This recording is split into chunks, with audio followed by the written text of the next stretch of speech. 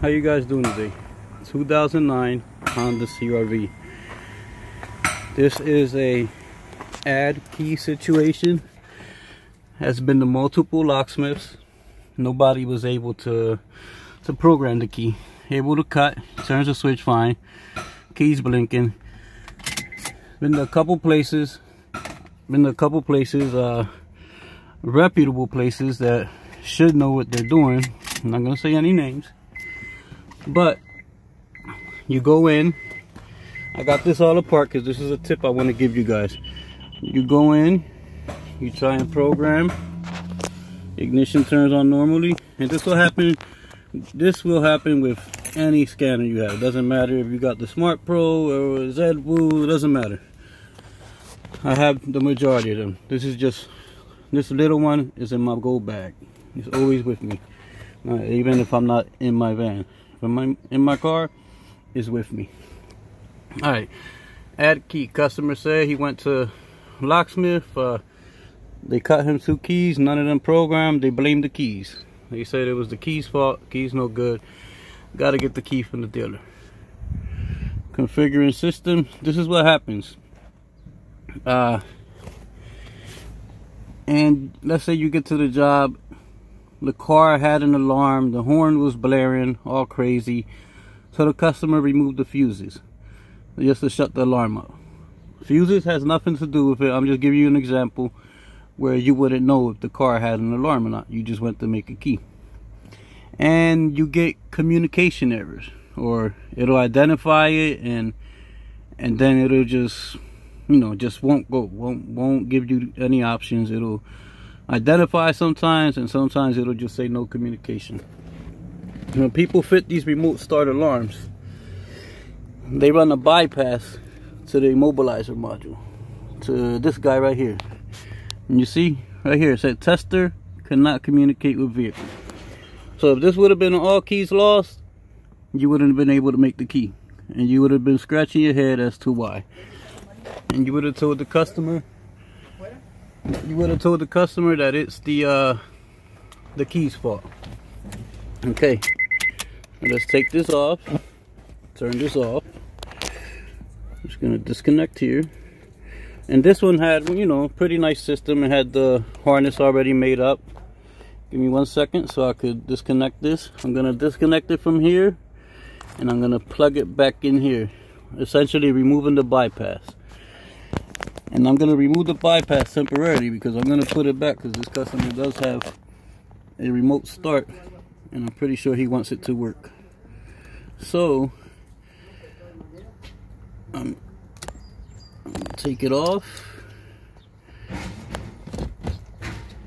disconnect it from here. I'm sorry if you cannot see this. Disconnect it from here. I'm going to loop this around.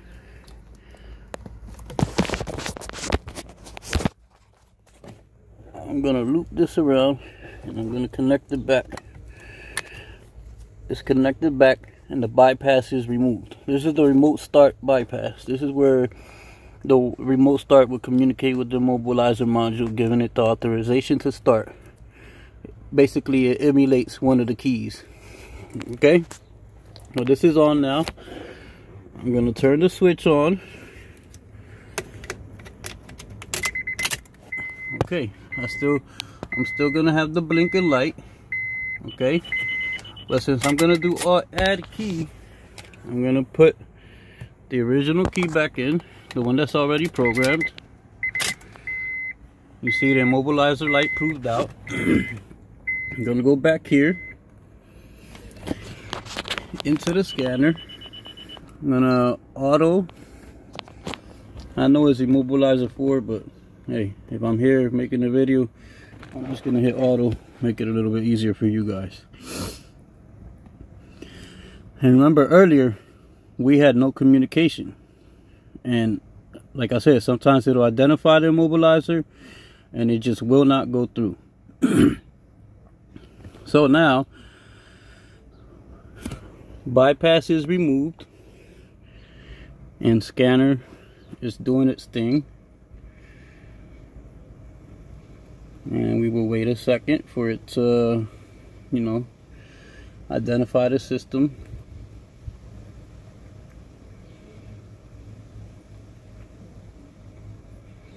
And I don't want to pause. I want you guys to see this in real time. I don't want you guys to think I edited anything. Well, either way, I'm not editing. I don't have time to edit videos. I'm just sharing tips and knowledge and trying to help people out.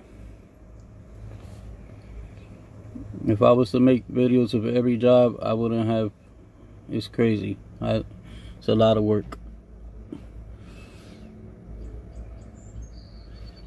Multiple cars every day. Establishing vehicle communication. You see, we identified it. Remember earlier we had no communication? Now here I want to do add key. You don't want to do all keys lost when a customer has a remote start fitted, because you will erase the code, and then they will have to go back to the alarm place and blame it on you that you messed up their remote start. Even though you came here and you fixed one problem, then they're gonna blame you for another problem. So just takes a couple seconds longer. Just do add key.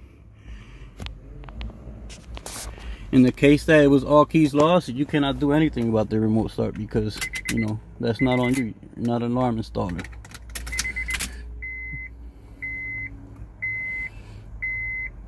Turn on. I just switched it on. I'm gonna turn it off. I'm gonna put the new key that is not programmed on. Turn off. Turn on. Turn off. On.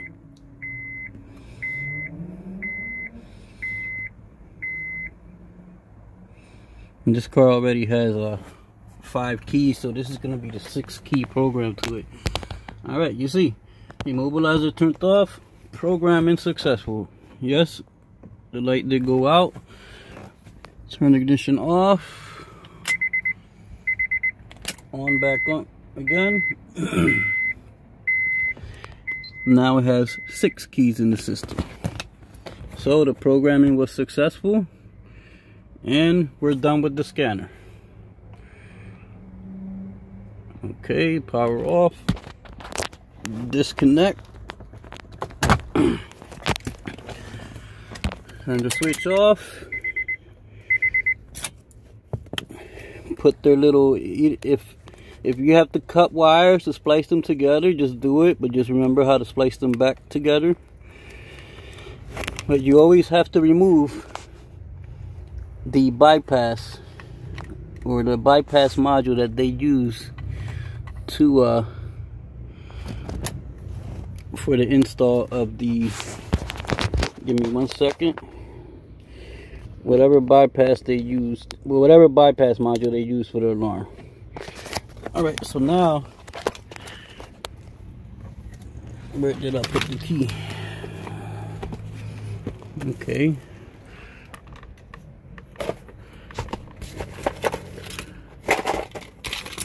that fast I misplaced the key.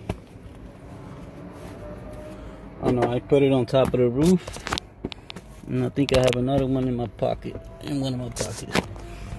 But here goes the new key that we just programmed. Turned on. And now I'm going to test out that his remote start function still works.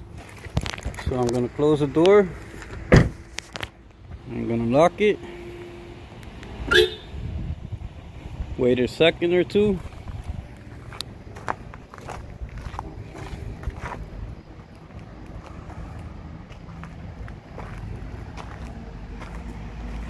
I don't know how to activate it. I think it will suppress it right there.